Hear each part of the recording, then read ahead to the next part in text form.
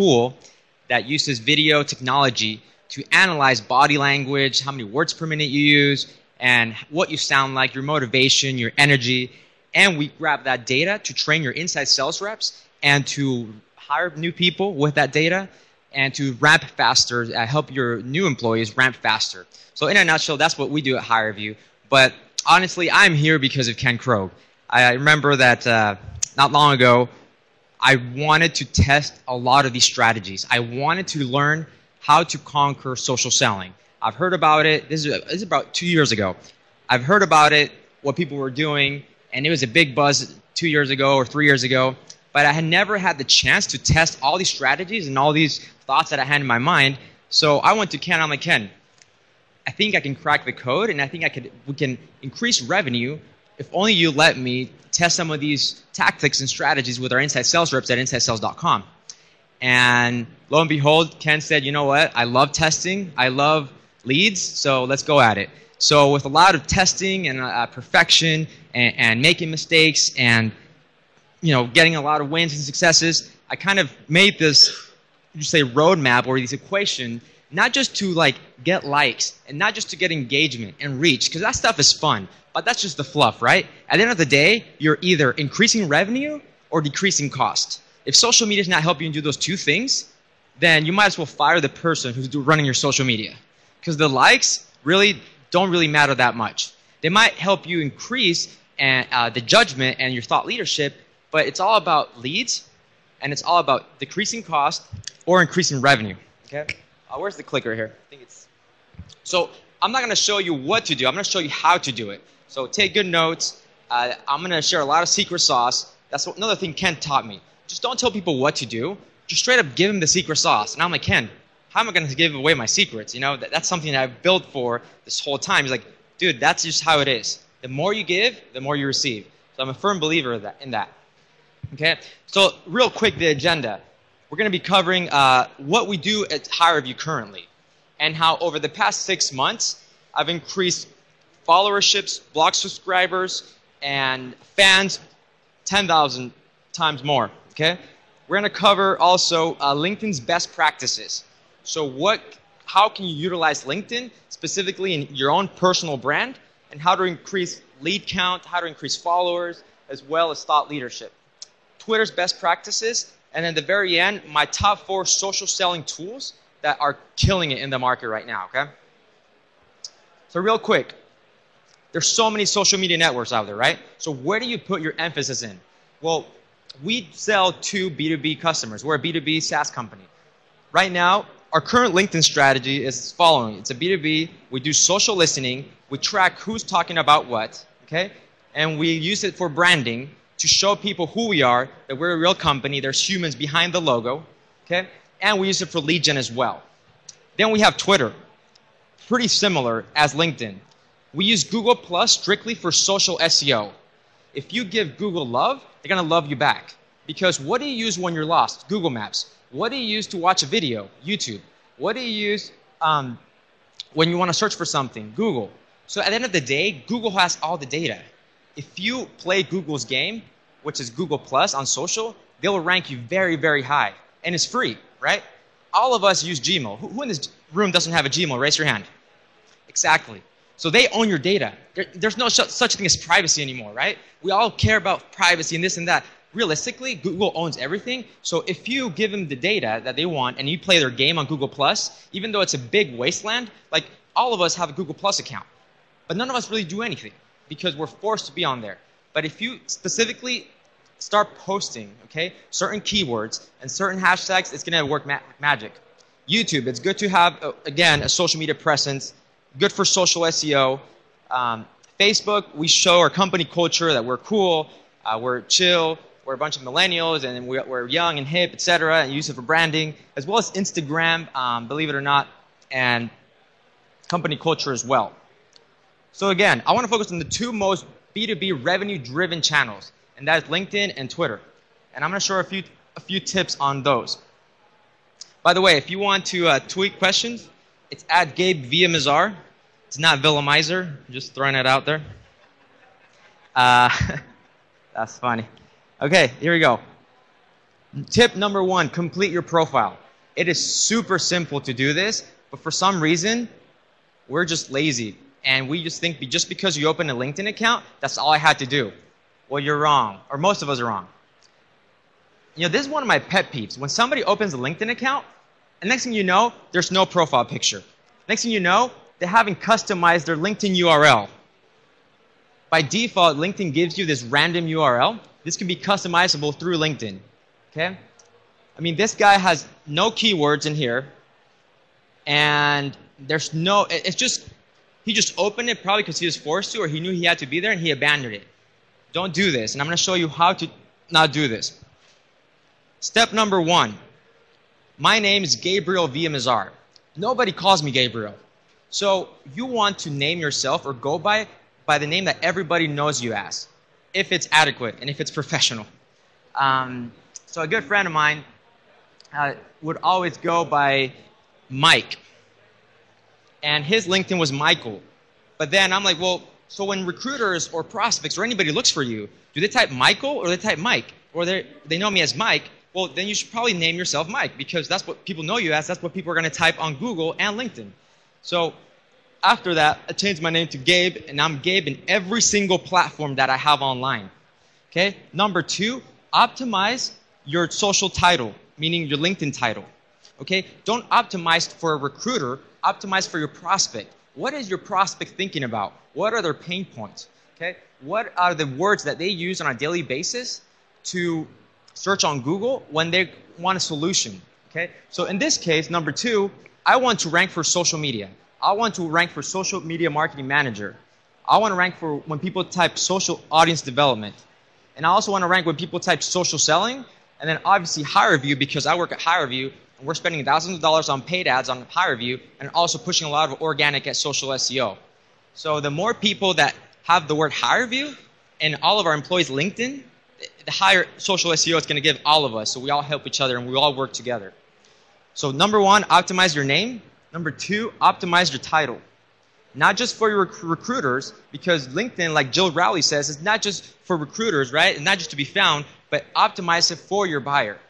Number 3, believe it or not, if you click on contact info, this expands right here where it says edit contact info. Then fill out as much as you can.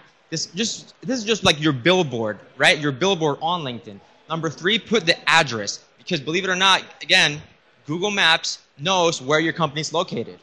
If you communicate to Google Maps, to your LinkedIn profile saying, I work at this company and this company works at this company, therefore you connected the dots. And you're doing Google a favor to identify Gabe Villamizar works at HireVue. Therefore, HireVue is on Google Maps has this address. Okay? Make sure you put the email that you want to be. If you're getting a lot of spam, it's probably because sometimes you have your personal email that you log in here, and that's the one you're displaying. Make sure that's your work email. Okay? Change that to your work email as well. And number 4, make sure you put your Twitter profile. You have your Twitter profile and you have your LinkedIn profile. How do you communicate them with each other? Well, through backlinks and through hyperlinks. So, therefore, I'm telling LinkedIn, this is my Twitter account, and it's going to link to this landing page, which is my Twitter account. On my Twitter account, in my bio, I'm going to put Twitter, this is as if I was talking to Twitter, here is my LinkedIn account. And I have a link that redirects back to LinkedIn. Again, they're communicating with each other. It's just backlinking strategy. It works wonders. Therefore, you're going to rank higher than anybody who else is trying to rank the same name as you. So if you're Mike Jones, there's a bajillion Mike Jones, right? But if you communicate all these platforms that you have, then you're going to rank higher for your specific name. And your websites. I usually, as a rule of thumb, I do 3 things on websites. Number 1, do your company website. Here where it says website. Number 2, put your company blog. If your content people are doing it right, they're doing lots of keyword research, a lot of social SEO, and a lot of strategy to rank for certain keywords. Well, optimize and put your company blog. And number 3, if you have a personal website or a Google Plus account. That's what I put right there. Okay. Number 5 is your summary. Optimize your summary. What that is, even though mine's a pretty short paragraph, believe it or not, it took me about 1.5 hours to construct this paragraph. If you feel like to do the same, copy and paste my paragraph and just fill in the blanks with information that is related to you. That's what I teach our inside sales reps. So for example, if you're Mike Jones, say Mike Jones has blank years of related work experience in blank, blank, blank, you know? That's gonna make your life easier, or just come up with your own paragraph. My point is, again, optimize to your buyer. So if your buyer is looking for marketing automation, well, what are you gonna put in your paragraph right here? Something that has to do with marketing automation.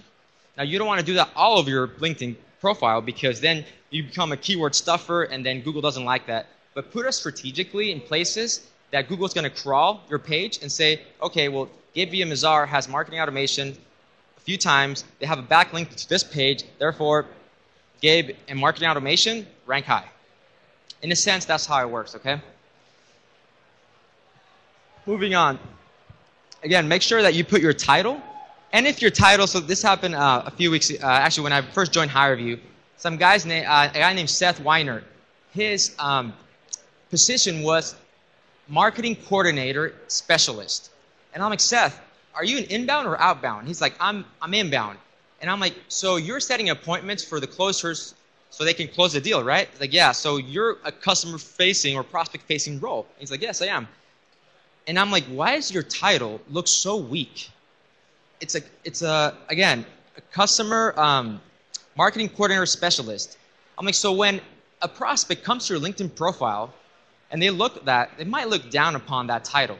So have your employees have titles that stand out. And have them have titles that really, when people come to their LinkedIn profiles, in half a second, they're going to make a judgment. Oh, this person's legit. But if they have an associate or a low title level, they're going to be like, I just got off the phone with some kid that just told me to just set an appointment of half an hour to an hour of my time. You know? So make sure you optimize your work title, again, for what you want to rank for, and so that people perceive you as a legit person. I'm not saying go up and make up titles. That's not the point. But make up put a title in there that makes sense for your business. That's going to increase the chances of people that are going to do appointment held in your company. Number two, make sure you put the right company. If your company doesn't have a LinkedIn company account, they're doing it wrong. Make sure that if you do put the right company, your company logo should appear right here. Again, a resume is freaking boring. It's just text. Well, LinkedIn has enabled us to do media types. So you can upload YouTube videos, Vimeos, slide shares, and they look all fancy like this. And last but not least, make sure you get some recommendations. They display nice in here. So the CEO of InsideSales.com, Dave Elkington, recommended me. So when people scroll down my LinkedIn account, they're like, whoa, Gabe must be legit. The CEO of InsideSales.com just said he's a baller. In other words. But you know what I mean. Make sure you recommend others to get recommended. It's just the same way as you make friends. You have to step outside your bubble, and then what happens is then you start making friends. You can't just wait the whole time for people to come to you because nobody's going to recommend you unless you're amazing and you're always doing good stuff for others, and no one's going to endorse you unless you step out of your bubble and then start recommending other people. Once you do these optimization tips, when you type your name, it took me 6 months to own every single category on Gabe Villamizar on the front page of Google. Before, there's this one magician in Colombia. So I'm from Venezuela. There's one magician named Gabe Villamizar, or Gabriel. And this magician would always rank higher than me whenever he would do a magic show. So then one time, when I was trying to figure this out about 2 years ago, right before, when I was finding a job at InsideSales.com and also applying in different places, this one recruiter is like, what do you like to do for fun? And I'm like, well, you know, I like to dance. I like to play ping pong and racquetball. It's like, do you by any chance like do magic shows on the side? I'm like, no, dude, what are you talking about? Because I Googled you and it says that you did a magic show over the weekend. And I'm like, dude, I'm going to kill that Gabe Villamizar. He's screwing up my freaking chances of getting a job. So after that, I was freaking mad. And I'm like, I'm going to pwn this Gabriel Villamizar in Colombia, and I'm going to show him that I'm the real Gabe. So after that, as you can tell, there's pictures of Gabe that it's not me, but these are all me right here. But after you do that, you should see it in as little as 3 to 6 months. Again, I'm not going to guarantee it's going to work if your name is Mike Jones. There's a bajillion Mike Jones trying to do the same thing. Maybe not trying to do the same thing, but a few people are savvy enough to do these type of tricks. But if your name is unique or somewhat unique, such as Gabe VMazar, it's not that hard at all.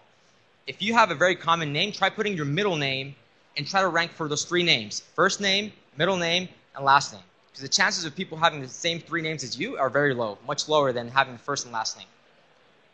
Okay? Again, another thing I recommend, follow companies on LinkedIn.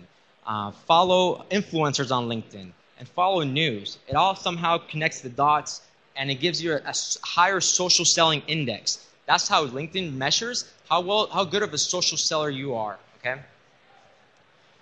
Again, another trick I did is I start endorsing other people.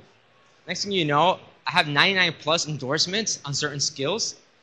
I'm not going to go too much into detail on how this happened, but just endorse 2 to 3 people per day, genuinely, and then next thing you know, people are going to start endorsing you. Because what happens when you endorse people, your face is going to come up more in these quadrants. And people by nature, because they're lazy or just because they want to do it, they say endorse all. So your face is going to come up more in these boxes. And that's what I figured out. That's kind of how it works. But they change their algorithm all the time. Okay? Your profile picture, I'm just going to cruise through this. Don't do this, right? Have a croppy and blurry picture. People don't recognize you, okay? Squeeze proportions, make sure you don't do that. You can't, who the heck is that, right? The guy with some beer cans, okay, dude, for reals, like, we know you like to party, but maybe that's what Facebook's for. You can't see the person's face. He loves his guitar, but don't do that. Like, I like ping pong. What if I'm just there swinging my racket, Like, okay, I'm passionate about it, but maybe not very professional. And this is another one of my pet peeves when it's super small. Take the time to get a professional photo. Take it with your iPhone or something, or ask somebody to take it with you, and make sure it fits the whole frame. Such as Richard Branson, very good example of what he does. And these are some of the specs of how you should do it. Okay. Tip number 3, inviting people to connect. Jill Rowley is huge on this. You can optimize the message when you invite people to connect with you. And by default, it says, I like to add you to my professional network. But there's research that's shown, and you're far more likely people to accept your LinkedIn request if you personalize the message, if you do your homework beforehand. Okay? So for example, Tyler, I've heard the great things about Jolt. I'm trying to expand my LinkedIn network and would like to have professionals with your expertise in my network. People like, stand out from the crowd. Be that purple cow, like Seth Godin says. Stand out, be different. Therefore, what's going to happen is people will remember you, and you're going to stand out. Okay, let's talk a little bit about Twitter. I only have a few minutes left.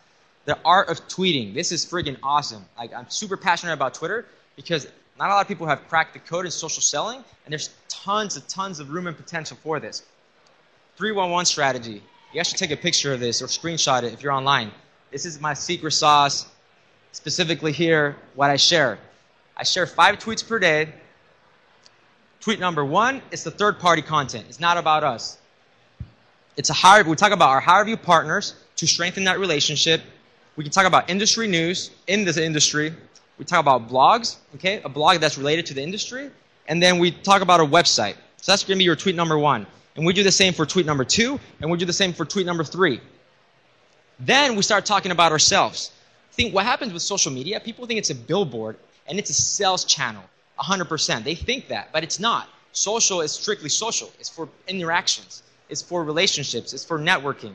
It's not just to sell your product 24/7. If you're here because you think that's what you're going to accomplish, you're wrong, right? You have to nurture a relationship. You have to step out there and do things different. And this is what I found the best strategy. So then you promote content, either an ebook so you can capture their information, okay? A webinar, research case study, gated content. And then you want to share a little bit about yourself.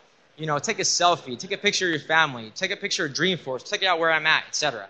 It seems to be working pretty good. By doing this, you're going to get more followers, okay? You're not going to sound like you're just a sales machine. You're a real human being because you're showing your personality and you're talking about your company, but you're talking about other people. It's all about featuring other people so that people then love you back. You have to apply what Ken Krook says, the give to get strategy. Okay? So, and not just text tweets, but you should also do images, do videos, do slide shares and characters. Okay? Text is the type of media or the type of tweet that you can least least effective that you could probably do out there. Make sure you mix it up and spice it up with a few of these type of tweets. Okay, so I grabbed this online. As you can see here, tweets without images have a lower click-through rate, have a lower retweet ratio, and a lower favorite ratio. So as you can tell, and it makes sense, when you see a tweet in the Twitter feed, they take up so much freaking space, right? And we are visual people. Nobody likes to read. See, I mean, when is the last time you probably read an article from like top to bottom? You can't probably skim through the article, look for the bold stuff, and try to get something and go to the next. We're this ADD society where there's so much content being created, there's so much data being created every single day that we just want like the bits and pieces of information, okay? So a picture, let's say, it's worth 1,000 words, etc. Another thing I recommend is tweet 3 to 5 times per day. And on weekends, believe it or not, there's a higher interactivity or the higher engagement ratio throughout the week. If you think about it, during the weekend, you're just chilling. You're with your family and friends, and you want to see what your friends or your coworkers are doing throughout the week, that you meet with throughout the week. So there's a lot higher engagement throughout the weekend. Okay? Same thing here. Okay? Another secret sauce is how to tweet. Okay? Article title plus article URL, and I recommend 1 or 2 hashtags, no more. Okay? Don't be like those people who say, you know, hashtag self-acceleration technology, and for you to decipher that code, it takes you like 20 seconds, right? You want people to just digest that information within like less than a second or less. For example, this will look like this. Are you turning away good candidates? What to look for when hiring sales reps. Then you put there the link, hashtag number 1, hashtag number 2. Now before you, and I'll get into hashtags in a second, but that's one example. That's the good example. Now the even better example, again, is with a picture because it takes up a lot of space. You see that? This looks boring. This looks pretty epic. Boring, epic. Article title, article URL, hashtag number 1, or the author of the article, because the author is going to get notified. And what's cool about Twitter notifications, that they're going to get notified to their email, they're going to get notified probably on their smartphone, and any other device that they have. So it's almost to the point better than an email if you think about it. I won't get into that, but pretty cool example. I'll get to it real quick. I went to Cold Stone. I stood in line for 30 minutes, right? Yeah, to get an ice cream. I'm like, screw this. I'm going to tweet at them. Had to stand in line for 30 minutes to get a scoop of ice cream. Hashtag Suckstone. Hashtag complaint tweet. Next thing you know, right, what happened is they gave me 6 vouchers for Love It. The Love It size, I loved it. I really did. My point is that people do listen and companies do listen. So make sure your company replies and is actually engaged on Twitter as well. Now, if you start your tweet with an @, only people who follow you and follow Coldstone will see that tweet. This is the #1 mistake everybody on Twitter does. If you want every single one of your followers to see your message, don't start your tweet with the @ sign. Let me repeat that one more time. Don't start your tweet with the @ or the handle if you want to display it to the whole world. Because this right now, only my followers who follow Coldstone and Coldstone is going to see this, not everybody. So if I want my 11,000 followers on Twitter to see that I'm mad at Coldstone, I want to do it somewhere in here. Just don't start it on the first word. Okay. Last but not least, some hashtags. Isn't it cool how like the # for some reason got evolved and now it's a hashtag and it's acceptable that way? I mean, when did that become acceptable, right? I mean, who says # these days? If you use #, that you're, I don't know, whatever, but you're a laggard. That's what it is. But it's a hashtag, right? So use the right hashtags to gain followers. If you're not using the hashtag DF14 throughout this conference, you're doing it wrong.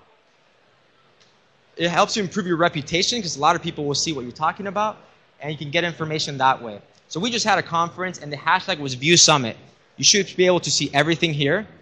And this is another cool trick about Twitter. Right now, it's only displaying top. Well, I toggled it to all. Therefore, I'm going to see every single person that's been tweeting View Summit. Well, Twitter, by default, just shows you the top tweets about View Summit. or the hashtag that you're searching for. Make sure you toggle it to all so you can see everybody that's talking about that, okay? Some hashtag stats, effect of the hashtags, but I want to get to this tool real quick. I only have a minute. Take a picture of this too if you want. These are groundbreaking tools that if you really want to be serious about social selling, I recommend you get all 4 or at least get 2 or 1. LinkedIn Sales Navigator is a must for every social selling individual out there, okay? It's a plugin or it's a new, I would say, feature, whatever you want to call it, plugin by Sales Navigate by LinkedIn, and it helps you sell. It organizes the data on LinkedIn into this one tab that it's separate from LinkedIn. So it kind of clears out the noise. Inside Pool, it's like the best for Twitter drip campaign automation. You can find who to tweet, and then you say, I want to tweet at least 100 people this message, personalize it, and it does it for you. It works awesome. We just barely got that. Kite Desk, awesome for social selling as well. You can kind of see who can introduce me to who in this organization. And SalesLoft, it's also great for finding emails and things like that. But again, these 2 top social selling tools, these guys, SalesLoft is just right here. Actually, if you walk out, Kite Desk, talk to Sean Burke. He's the CEO and founder of Kite Desk. Again, highly recommend the tool. Inside Pool, Adam, founder right there. Talk to him after this. And LinkedIn Sales Navigator, Coca Sexton, he's like the face and the social selling godfather in LinkedIn. He's here today as well at the LinkedIn booth and here and there. But again, I highly recommend all these. So that's it, guys. I think that's all I had to cover. Thanks.